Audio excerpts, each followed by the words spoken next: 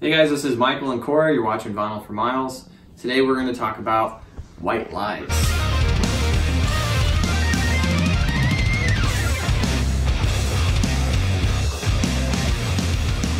White Lies is an English band. You would call them post-punk or indie rock. They've been around since 2009 was their debut. I think they were around a few years before that. They have 5 albums out. 2019 marks the 5th release in their discography, called 5, very appropriate. And I have every one of their records. I've been a huge fan of theirs. I've seen them live a few times. I wanted to just go over the newest release and show you kind of what I have in my back catalog from them as well. So the first record they have is called To Lose My Life. This was a limited printing on black vinyl. These are actually pretty rare now. And there's quite a few of these that are signed that are worth over $100. This initial release, it's not gatefold or anything. It's nothing too special.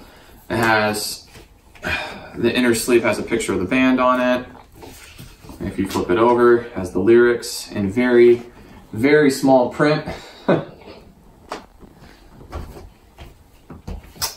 And this one is black and it's 180 gram.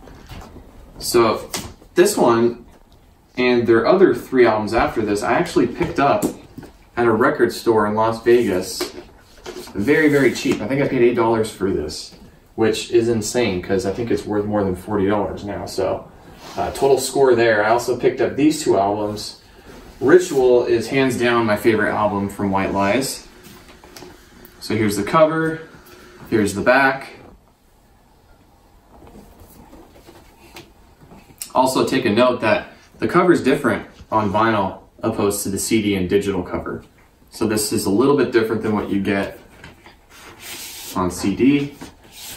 Again, they're very simple with their vinyl releases. This is just a single sleeve. This one's on black 180 gram too. Pull out and show you. Very tight in the sleeve. So very simple. This release sounds very good. I've listened to it over and over and over again. And yeah, that's all it comes with. There's no lyric sheet or liner notes on this one. So we put this back.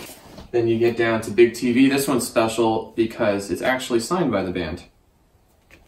And this is number 3,239. It's numbered. So they signed a ton of records. I think almost all of these were signed.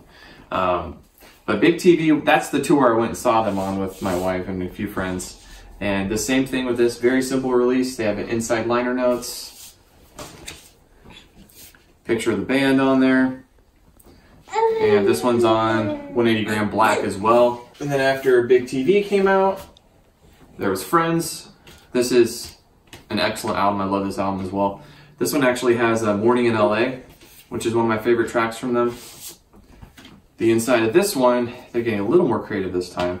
Still has the lyrics, extremely small print, so they didn't have to pay for an insert. And this one is on 180 gram black as well. So pretty much a majority of their releases are on black. But this year, 5 came out. This is an amazing album, a great release from them. Totally dig it. I think the mix is awesome. There's very low surface noise on this, and it's also a die cut album cover. So I'll show you the front. That's 5 in Braille. And then here's the back, kind of tripping you up again. They make you flip it sideways to read all the track titles. But what's cool about this one is, I'll try to hold it up for you. The die cut slides out, and the actual pink is the color of the inner sleeve. So I kept the hype sticker, which says limited edition heavyweight blue vinyl with 8-page booklet. So this marks one of the first releases they've had with the actual booklet too, which is nice. And this is on beautiful 180 gram blue. Very pretty, right, Cora? Nice and thick. It's a transparent blue, or translucent blue. So that's the record, the sleeve. It also comes with an 8-page booklet. Download card. It's the download card here. And a nice booklet with lyrics and photography of the band. And on the back, that's another picture of the group there. It's really nice when these bands include these booklets because they're so big. It's like a picture book. And that's the band on the inside. This is a great picture of them. So that's it for 5. If you were an early bird pre-order customer, you got a signed print with it, but I'm in America. This was actually really expensive to get shipped to America. I think it was $30 to pre-order it, but it was something like $20 to ship it to me. It was a little ridiculous, but I pre-ordered it a little late, so I didn't get the signed copy.